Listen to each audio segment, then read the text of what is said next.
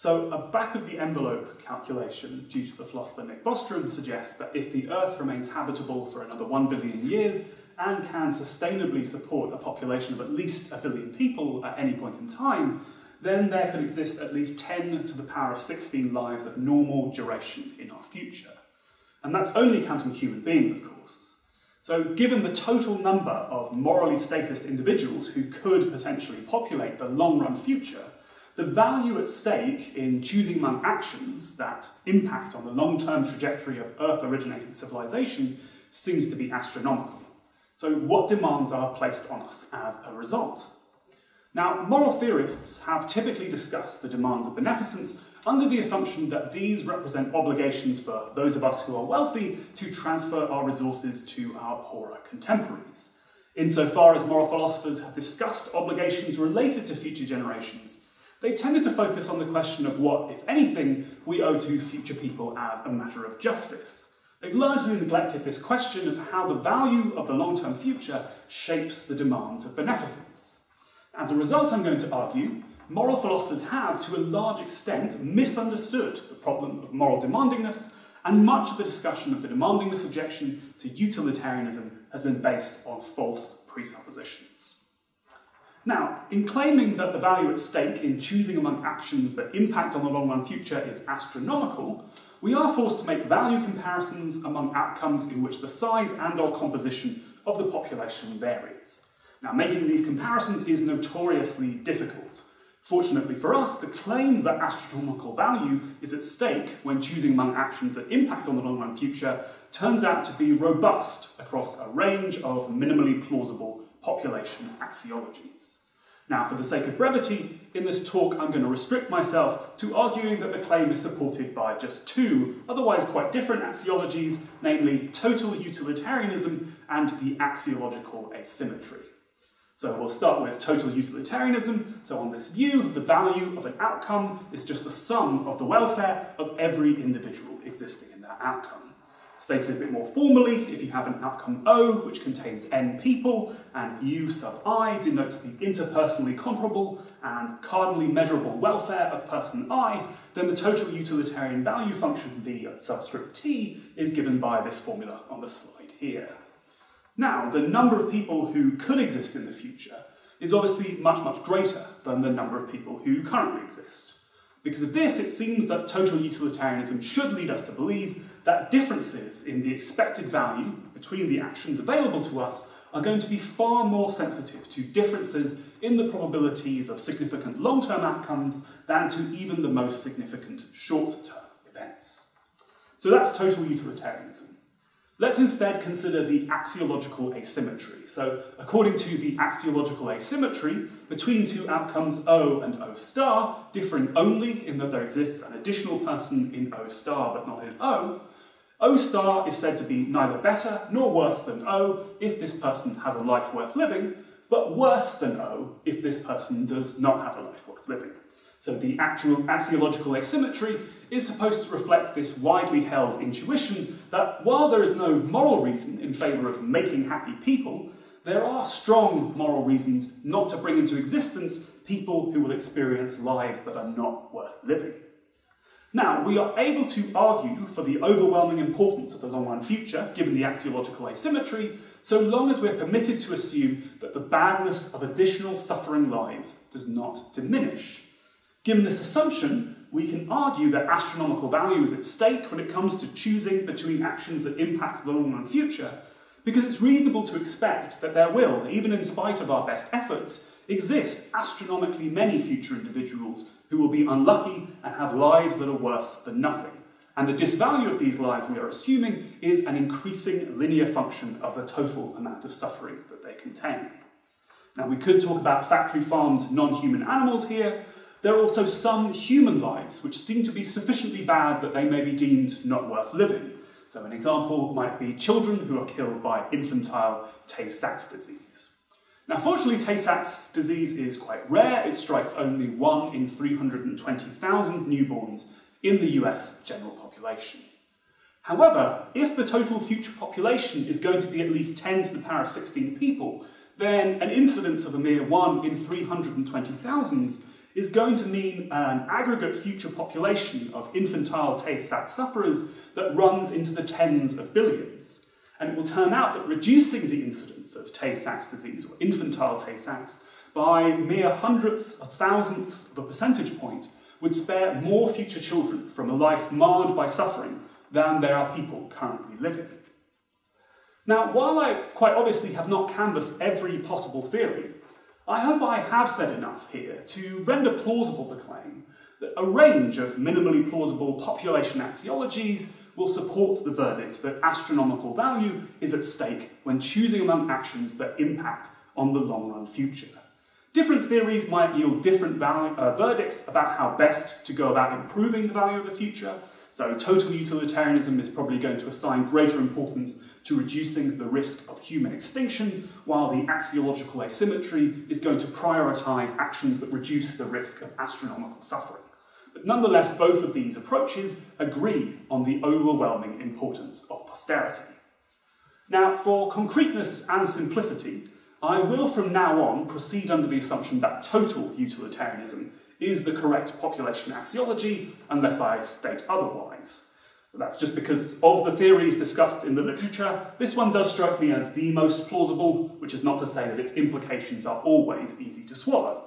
But given what I've just discussed, much of what I do say in the remainder of this talk can be generalised to other theories given suitable modifications. Okay, so one of the stock objections to utilitarianism is that it is too demanding by requiring us to subordinate our own lives to promoting the impartial good.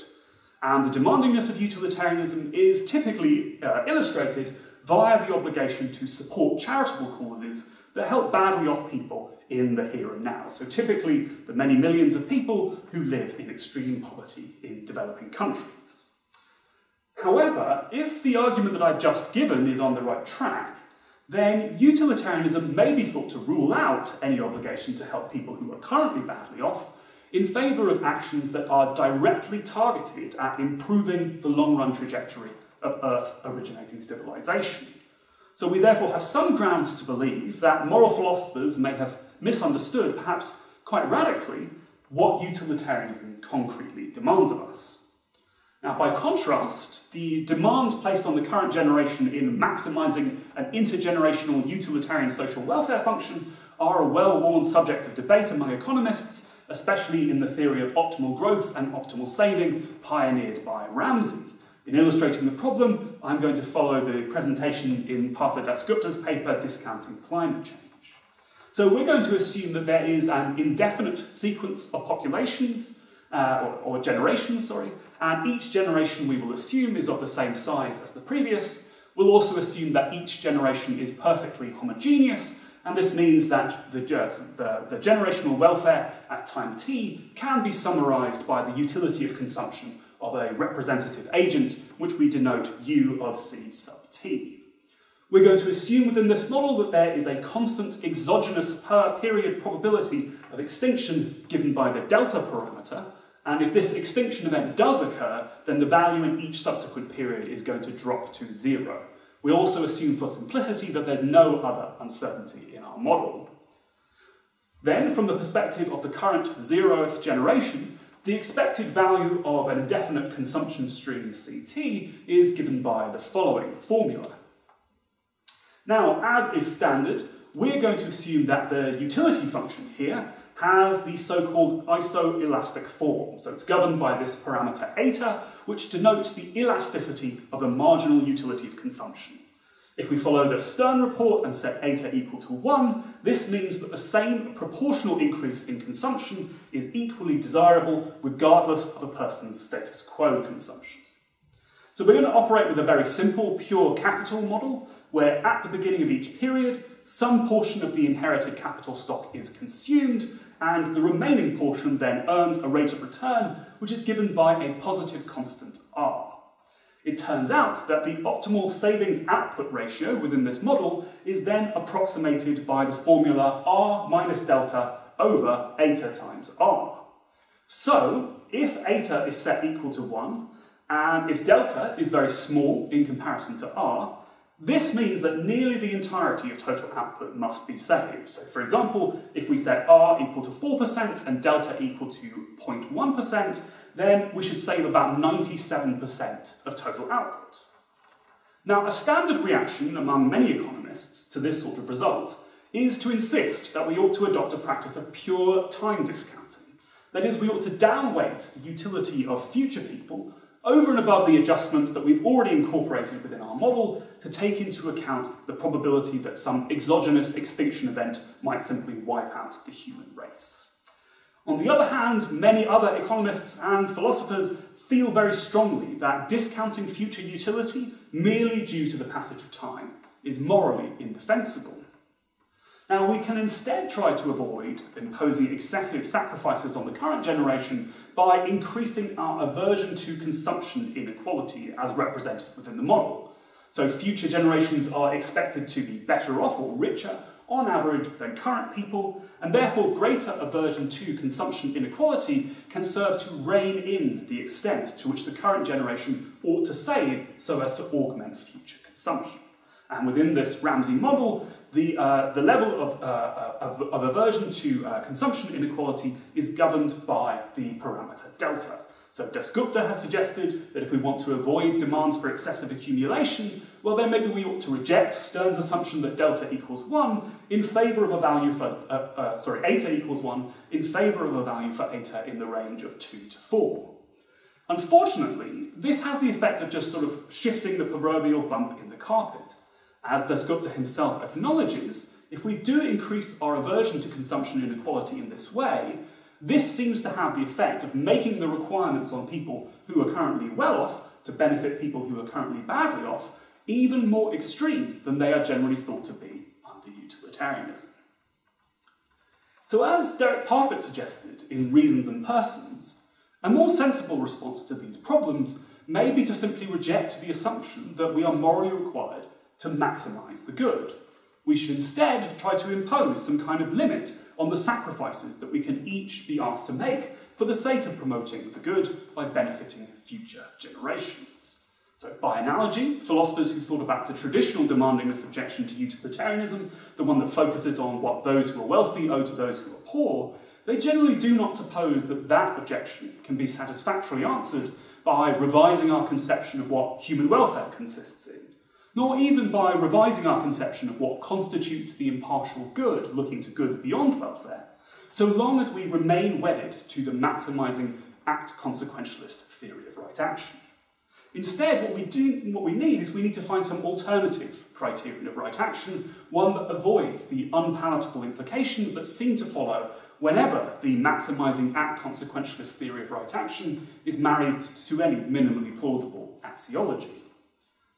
But if we reject the assumption that maximally promoting the good is morally required whenever it is morally permissible, is there any other plausible theoretical account of the demands of beneficence that we could put in its place?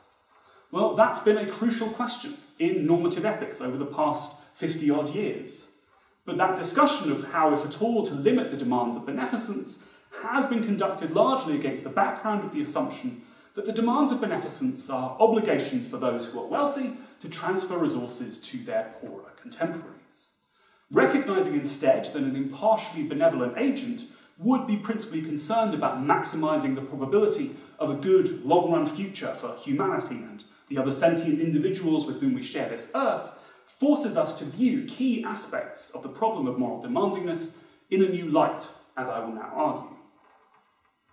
So perhaps the most natural solution to the demandingness of utilitarianism is that proposed by Samuel Scheffler in The Rejection of Consequentialism, namely to adopt a revised theory which incorporates a so-called agent-centred prerogative, which allows the agent to weight her own interests or her own welfare more heavily than others. So if the theory that we are revising starts out incorporating a total utilitarian axiology alongside the maximising act consequentialist criterion of right action, then the most straightforward revision of that theory that incorporates an agent-centred prerogative is going to be one which says that an act is morally required for agent I only if it maximises the following value function, where k is here some constant which is greater than 1. And so the basic thought is that by choosing a value for k that is suitably great, we can limit the sacrifices that each person is asked to make on behalf of others. Now, a key concern that has attached itself to Scheffler's view is whether it is possible to specify a value for k that suitably limits the demands of beneficence without putting what appears to be extreme weight on the agent's own interests. And I think that when we take into account our ability to impact the astronomical value that's at stake over the long-run future, this concern becomes even more pressing. And that's because the sheer size of the future is liable to overwhelm even values for k that strike us as beyond obscene. So, for example, suppose that there could be 10 to the power of 16 people in our future, but for a range of extinction risks, such as nuclear war or bioengineered pandemics. So given these assumptions, Bostrom has calculated that in a choice between reducing the risk of extinction by ever so slightly more than 1/1,000,000th of 1 percentage point and saving 100 million human lives without altering the risk of extinction, act consequentialism in conjunction with total utilitarianism entails that we ought to choose the former. We ought to reduce the risk of extinction ever so slightly and let the 100 million die. So it follows that the postulate of an agent-centred prerogative is going to acquit you of an obligation to sacrifice your own life in order to reduce the risk of extinction by ever so slightly more than 1/1,000,000th of 1 percentage point, only if you value your own life at more than 100 million times that of a stranger. And to make matters worse, this result depends on adopting a reasonably conservative projection of the potential future population. So giving a mere 1% credence to less conservative estimates, which take into account the potential for humanity to spread to the stars and for future minds to be implemented in computational hardware, Bostrom goes on to calculate that the expected value of reducing the risk of extinction by as little as 1/1,000,000th of 1/1,000,000th of 1 percentage point is about 100 billion times the value of 1 billion human lives. It follows that to acquit yourself of an obligation to stand ready to sacrifice your life in order to achieve a minute reduction in the risk of human extinction, you would need to assign astronomically greater agent relative importance to your own welfare. Okay, so I want us now to reflect on the significance of the observation sometimes made that it is contingent whether any given moral theory is highly demanding. So it presumably could have been the case that utilitarianism asked very little of us. If other theories turn out to make only modest demands of us, this too may be thought to be contingent. So you might think that deontological theories would impose very serious costs on us if securing our basic needs required violating deontological constraints. Utilitarianism might be less demanding on us in those circumstances. Now, I assume that foundational moral theories aspire to be necessarily true, and so attach no special significance to which world happens to be the actual world. Therefore, I think the plausibility of a foundational moral theory like utilitarianism can't depend on whether the world just so happens to be the kind where the theory is highly demanding. So I don't think it can be a serious objection to utilitarianism that it is more demanding than other theories given the way the world actually is.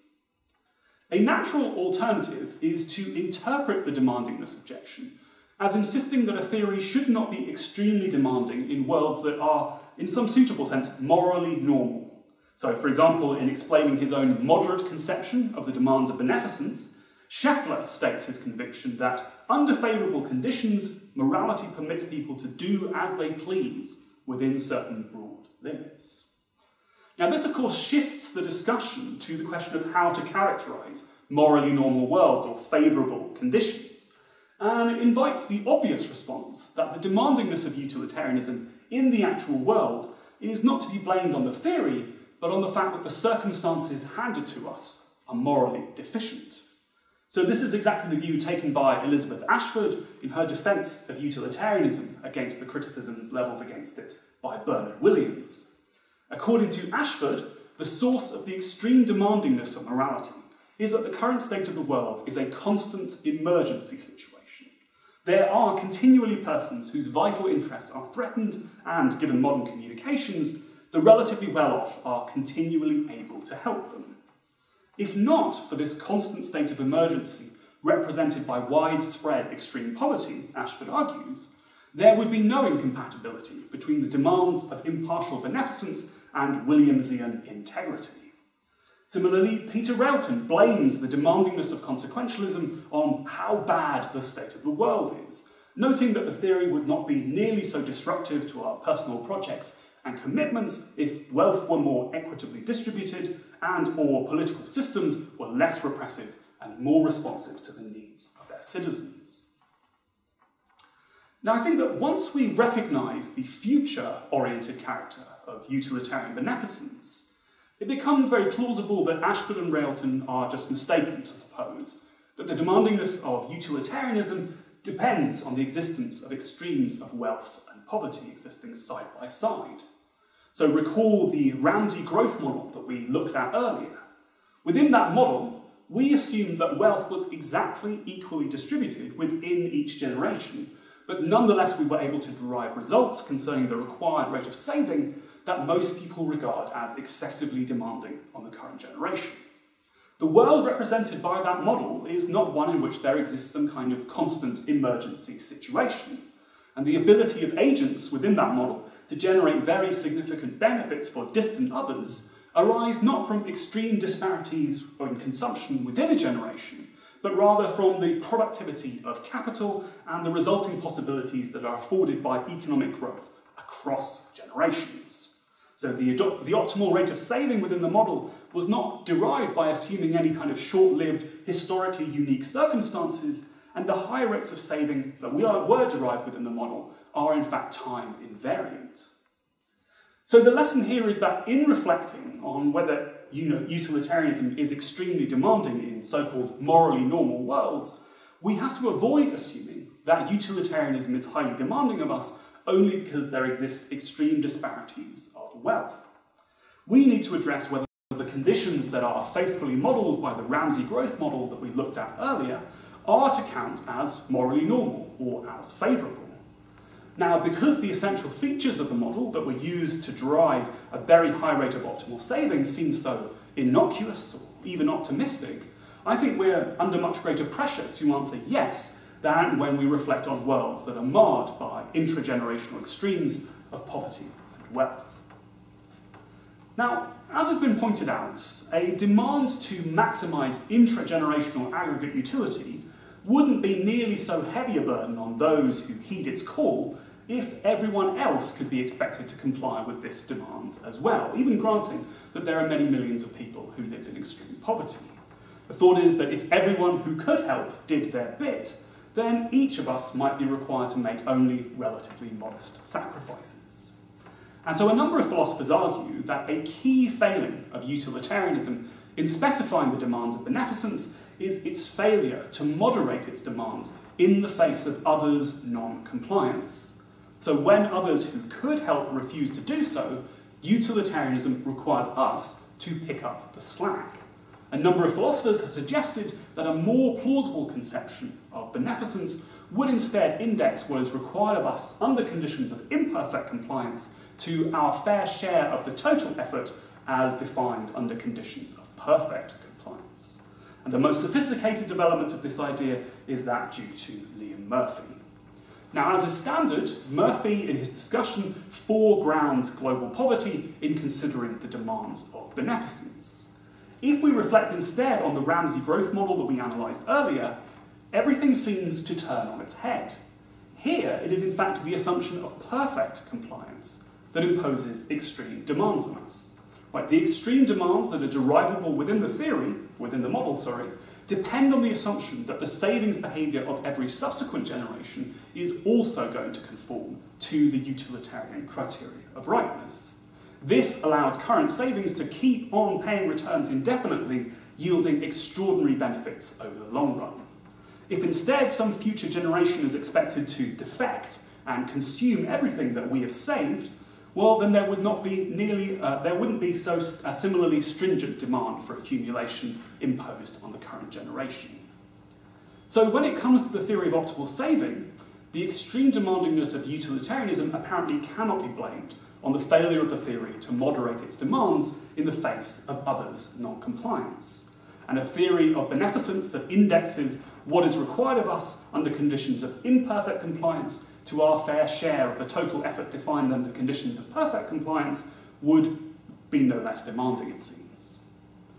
However, the discussion so far has only taken into account the compliance or non-compliance of future people. We should consider whether taking into account the compliance behaviour of previous generations could perhaps serve to mitigate the demands on the current generation to save for the future. And I think there's a prima facie plausible case for thinking that it would. Right? We clearly do not observe perfect compliance with an impartial welfarist principle of accumulation over the course of human history. And we might think that if previous generations had all complied with such a principle, then we would be much, much richer now than we actually are. Suppose then, in addition, that any plausible principle of beneficence must satisfy a compliance condition, which says that the demands on a complying person should not exceed what they would be under full compliance with the principle. We may interpret this to mean that we cannot be required to reduce our own expected well-being under conditions of imperfect compliance to a level below what it would be under perfect compliance. Therefore, we may argue, we are not required to save nearly so great a percentage of total output as we would have been required to save under conditions of full adherence to the utilitarian principle of accumulation throughout all prior history, because in doing so, we would render ourselves worse off than we would have been had all previous generations and the current generation adhered to that principle. However, this argument rests on mischaracterizing the implications of Murphy's compliance condition. So when Murphy does spell out the compliance condition fully, it takes on an explicitly forward-looking character. So Murphy says, in spelling out the condition, a person's maximum level of required sacrifice is that which will reduce her expected well-being to the level it would be, all other aspects of her situation remaining the same, if there were to be full compliance from that point on. So in his conception, the compliance condition is motivated by the thought that when I know that you will not fulfill your obligation, it nonetheless remains yours alone and does not become mine. But that presumes that your responsibility is a live one. It must be one that you could fulfill and which I should not be asked to take on in your stead. For this reason, Murphy understands the compliance condition as not governing irrevocable failures to fulfill past obligations. So I conclude that when it comes to the significance of non-compliance, our initial assessment seems to be on track. When thinking about the demands of beneficence in respect of obligations to save for the benefit of future generations, the significance of non-compliance may well be the inverse of what it's generally thought to be, with these demands becoming more and more burdensome the nearer we approach conditions of perfect intergenerational compliance, starting from the present time.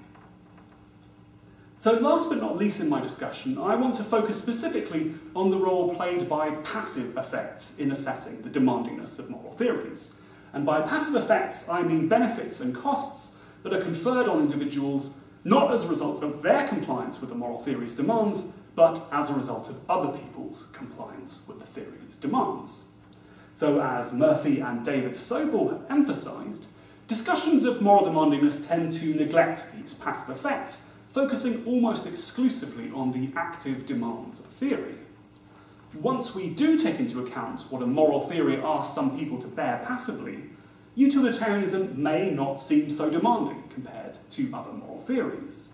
In permitting us to spend money on luxuries while other people's basic needs go unmet, these other theories ask people who are living in poverty to shoulder very heavy burdens.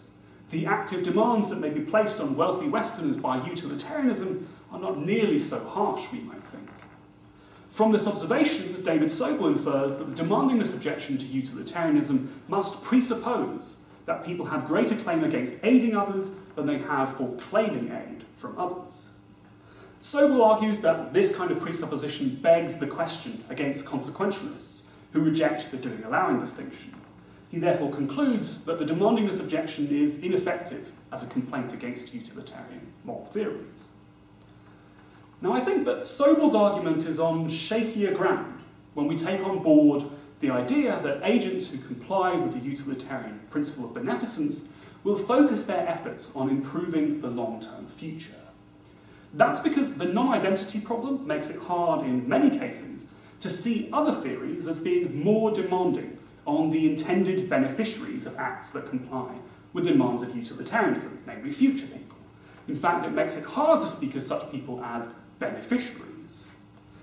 If we do succeed in positively affecting the long-term future of Earth-originating civilization, our actions are almost certainly going to change the size and/or composition of the future population. So if we don't perform these actions, well, the outcome may be worse, but there may be no one for whom it is worse. Future people may have a lower quality of life, but those same people would not have existed with a higher quality of life had we chosen otherwise. They simply would not exist. It seems misplaced to speak of a theory that permits us to bring about these suboptimal futures as imposing heavy burdens on the people who exist in those outcomes, unless they in fact have lives that are not worth living. So once we keep in mind that utilitarianism orients the demands of beneficence toward improving the long-term future, the claim that the heavy active demands of the theory need to be weighed alongside the heavier passive demands of other theories starts to seem dubious. In fact, it's hard to escape the impression that utilitarianism is extremely demanding relative to other theories, not only in terms of its active demands, but also in terms of its passive demands. After all, these other theories at least permit us to help people who are living right now who are very badly off, even if this is not what's best as considered from the perspective of the expected value of all future history. Utilitarianism instead seems to impose very heavy burdens on those people by requiring those of us who would help them to instead direct our energies elsewhere. So the theory now appears extremely demanding, not only in terms of its active, but also in its passive demands. Okay, so I'll wrap up. I've argued that moral philosophers have, to a large extent, misunderstood the problem of moral demandingness, and that much of the discussion of the demandingness objection to utilitarianism has been based on false presuppositions. I've argued that once we take on board the assumption that an impartially benevolent agent would be principally concerned with maximising the probability of a good long-run future, key aspects of the problem of moral demandingness take on a different character and have to be rethought. So simply allowing the agent to weight her own welfare more heavily than the welfare of other people is not going to avoid imposing extreme demands unless we introduce weights that are beyond obscene. The demandingness of utilitarianism in the actual world can no longer be so easily blamed on unfavourable circumstances. The significance of imperfect compliance may perhaps turn out to be the opposite of what we have thought, and taking account of passive effects in estimating the demandingness of a theory no longer seems to favour utilitarianism. So it seems that if we want to gain a concrete understanding of the demands of beneficence and their moral significance for how we conduct our lives, then we're going to need to think again.